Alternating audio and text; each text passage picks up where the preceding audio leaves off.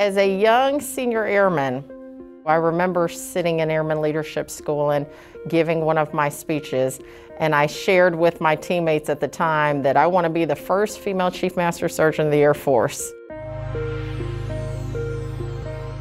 That was a senior Airman Bass who the sky was the limit, and then you become the non-commissioned officer.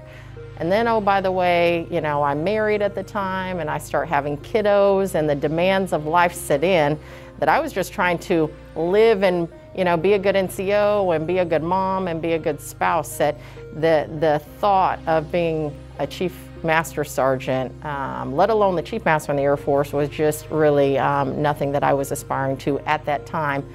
But what did remain was the desire to continue being my best. So that was a very interesting day when General Brown gave me a call to let me know that I was selected as the 19th Chief Master in the Air Force. I remember telling him, sir, you know, I'm honored and I'm humbled for the opportunity to serve in this capacity, the opportunity to be his wingman, and he made the right choice.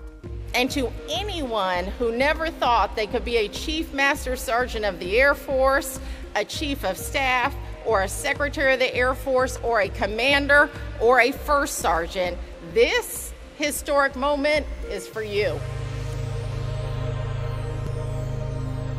I totally look at airmen and see myself in them. They all have a story, and many of them are similar to mine. I came from very humble beginnings, and without a doubt, I've had many failures throughout my lifetime and throughout my career.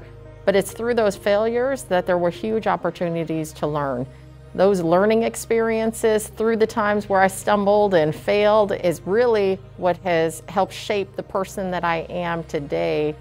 When I look at the airmen that we have coming in today's force, I see huge potential in every single one of them, and it totally reminds me of who I was, which makes me even want to continue to work harder for them.